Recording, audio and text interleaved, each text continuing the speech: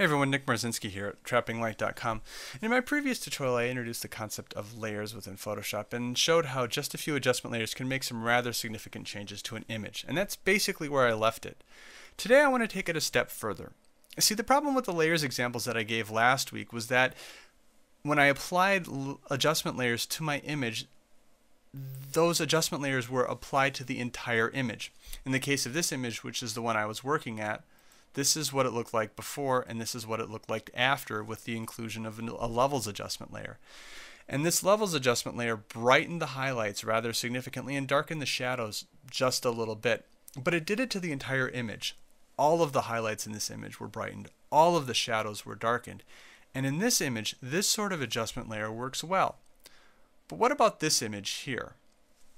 In this image, we've got two very different areas of the image. We've got sky up on the top, and then we've got this darker ground that's on the bottom of the image. Okay, and in this case, let's say that I want to darken the sky down a little bit. When I took this picture, the sky was rather dark and kind of ominous, except for this area here where the sun was poking through. So I want to darken the sky down to make it really give it that ominous feel.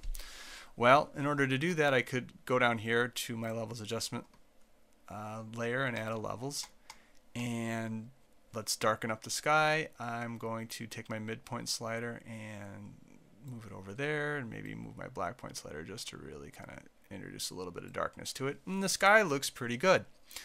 But the problem is that now the ground is too dark, so this isn't working. I fixed one problem, but I've introduced another. Now, if you're familiar with a program called Adobe Lightroom, there's a tool in that program called an adjustment brush that allows you to selectively brush on adjustments. So what I could do in Lightroom is I could, say, make things a little bit darker and then brush that dark onto the sky, and then it wouldn't affect the ground at all. But this is Photoshop, and Photoshop is used for more than just photographs. See, Lightroom's basically a raw editing tool that's designed only for photographs. But Photoshop, although it can be used for photographs, is also used with designing things like websites and that sort of stuff. So there's really nothing like an adjustment brush in Photoshop, at least not that we can use. What Photoshop provides instead are these tools called layer masks, and it turns out that layer masks are much more flexible than anything an adjustment brush can do, and I'm going to spend the rest of the tutorial talking about them. Now, when people are new to Photoshop and new to layer masks, this is a concept that's very difficult to grasp, and so I'm going to start off with an example that hopefully will make it a little bit easier to understand. What I've got in this file is I've got two layers. I've got a green layer on the bottom and a red layer on top. If I disable the red layer, you can see the green layer below it. Okay? Now, in my last tutorial about layers, I talked about layers as sheets that are stacked on top of one another. So in this case, it's kind of like a sheet of red construction paper on top of a sheet of green construction paper. And let's say that I want to hide just a part of the red layer to reveal the green layer below it. Okay? And the easiest way to do that is to select my red layer and then grab my eraser tool over here on the toolbar and then start painting. And just like that, I'm getting rid of the red layer, and you can see the green layer below it. The problem with doing things that way is that if you look here in my layers palette, what I've actually done is I've actually erased those red pixels. If I disable the green layer, it makes it even clearer. This checkerboard pattern in Photoshop shows an area where there's no image data at all. So though that area that I've erased is without image data, I've completely obliterated those pixels. And this is a destructive edit. If I save it and come back to it, those pixels are going to be gone forever. I'm never going to be able to get them back. Using the example of construction paper that I talked about before with a red sheet on top of a green sheet, this is the equivalent of tearing holes in my construction paper. So this is bad if you can get away with making a change without having to do this, without having to destroy image pixels. You're much better off down the road. Instead of doing it this way, I'm going to actually undo it by pressing Control Z. Instead of doing it this way, what I want to do is I want to come up with a way to actually keep those red pixels. I just simply want to hide them, so if I ever need them again, I can get them back. And that's how layer masks work. What layer masks allow you to do is selectively make parts of your layer more or less transparent. So here's how to do it. With my red layer selected in my layers palette, I'm going to click on this icon on the bottom that looks like a circle inside of a rectangle. That's an add layer mask icon. If I click on it, nothing happens to the image, but if you look here in the layers palette, there's a white rectangle that appears next to my image. The first thing to understand about layer masks, which is what this white rectangle is that layer masks are monochromatic. They can only exist in three possible colors. They can be white, they can be black, or they can be gray, or any combination of those three. If a layer mask is white, or if all of a layer mask is white, then the layer that it's linked to, in this case the red layer, is completely visible. That's all you see. If it's black, then the layer that it's linked to is completely hidden. If it's gray, the layer that it's linked to is partially visible. So in order to change the color of the layer mask, all I simply have to do is to paint on it, really. So I'm going to grab my brush tool here. And now, because like I said, it's monochromatic, I want to make sure that I'm only painting in white, black, or gray. The colors that control what I'm painting with are right down here in the toolbar, and you can see that there's these two boxes. The first one is my foreground color. The second is my background color. The foreground color is what I'm painting with, but I can also switch to the background color by pressing X on my keyboard, which toggles between the two like that. In addition, the other shortcut that's important to know is pressing the D button will make it so that your colors will go back to the default of white and black. So if, for example, I have my foreground color set to some version of red and my background color set to some version of blue, and I want to paint on my layer mask, I can't paint with red and blue because layer masks can only be painted on with black and white. In order to switch back to black and white, I just press the D key, there I go, and then I can toggle between the two. Aside from that, the other thing that's important to know is that when you're painting on a layer mask, you need to make sure that that layer mask is selected. In this case, I've got the red layer selected, but the boundaries are around the actual red layer themselves. If I start painting on the red layer like this, what I'm actually doing is I'm painting white on my red layer. You can see that right there in the layers palette. So I'm going to undo that.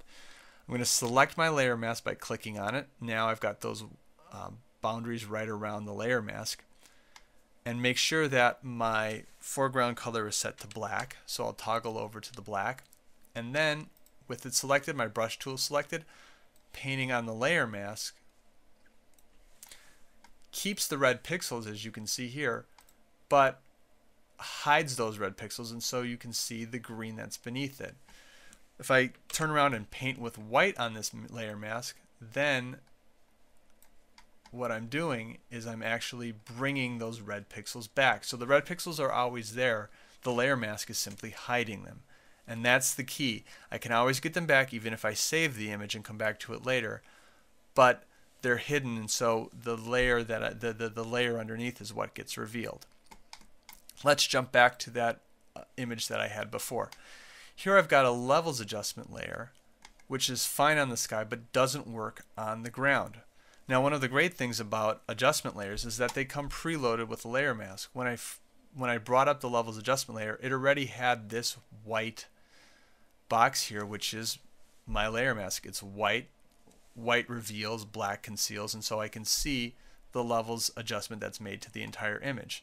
If I want it just made to the sky, all I have to do is simply paint out the ground on the layer mask. So I click the layer mask, make sure it's selected, grab my brush, make sure my foreground color is set to black by pressing D. Now, when you're painting on layer masks, particularly images like this, the thing that's important to do, one thing that I didn't talk about before, but it's very important to know, is that your brush hardness should be set to 0. And the reason why is if you have a hardness set to 100 and you start painting on a layer mask, it's very clear that that layer mask is getting painted on because you've got these very, very hard, obvious edges. And you want to avoid that as much as you can when you're doing it. It makes it very obvious that there were Photoshop edits made to an image, and you want your edits to be more subtle. By changing the hardness to 0, when I paint on the image and I paint on the layer mask, my changes are much more gradual and much more feathered in. So it makes it a much more natural change. And by painting in black on the bottom on the layer mask here, I've now hidden that levels adjustment layer from this lower part of the image where I didn't want it applied. However, I've kept it up on the top, so if I enable and disable it, you can see that the bottom of the image doesn't change at all because that levels adjustment is masked out, but the top of the image changes rather significantly. Let's add another adjustment layer to the image. In this case, what I want to do is I want to add a little bit of color to the leaves here. It was just the beginning of fall. They were just starting to turn, so I'm going to add a hue saturation layer. I'm going to boost my saturation just a bit. And we'll boost it to there. Now, in this case, it's giving this kind of weird, unnatural greens and blues in the sky, which I really don't care that much for. I'd prefer that it'd be kind of this darker, steely gray instead. But I kind of like what it's doing to the ground. Maybe we'll just drop the saturation just a little bit. In this case, I also, by the way, in addition to liking what it's doing on the ground, I kind of like this yellow that I'm getting up here. Okay? Well, but I want to get rid of that adjustment right around here where it's just introducing this brown and a little bit of green up here that I really don't like. Well, that's pretty simple using a layer mask.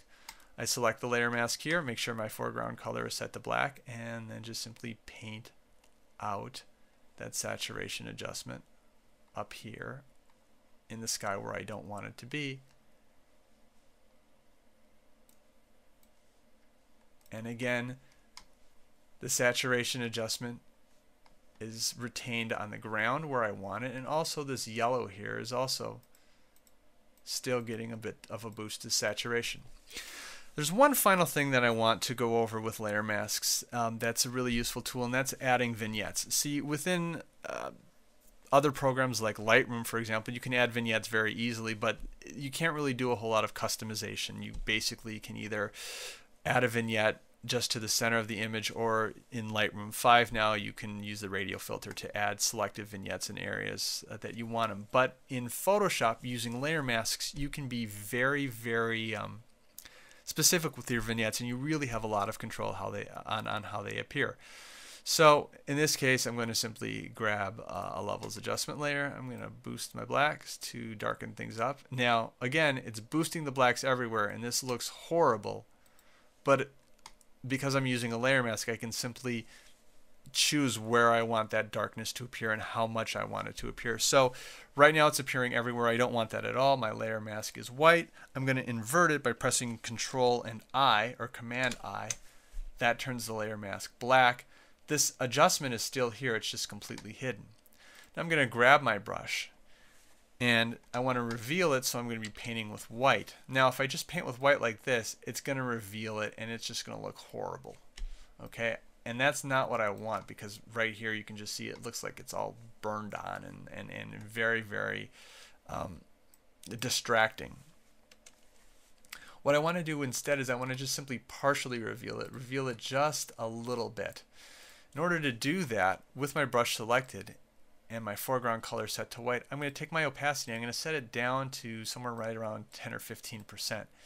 With my opacity set low on my brush, every single time I stroke on the layer mask, I put a stroke on the layer mask, it's going to add just a little bit of white. So you can see that it's adding just a little bit. And by doing it this way, what I can do is I can build up the vignette the way that I want it to. So I don't have to immediately put a really, really harsh edge on. And if you look at the layer mask here, you can see what I'm doing. And I'll actually show you by just, oh, there we go. That's what it actually looks like.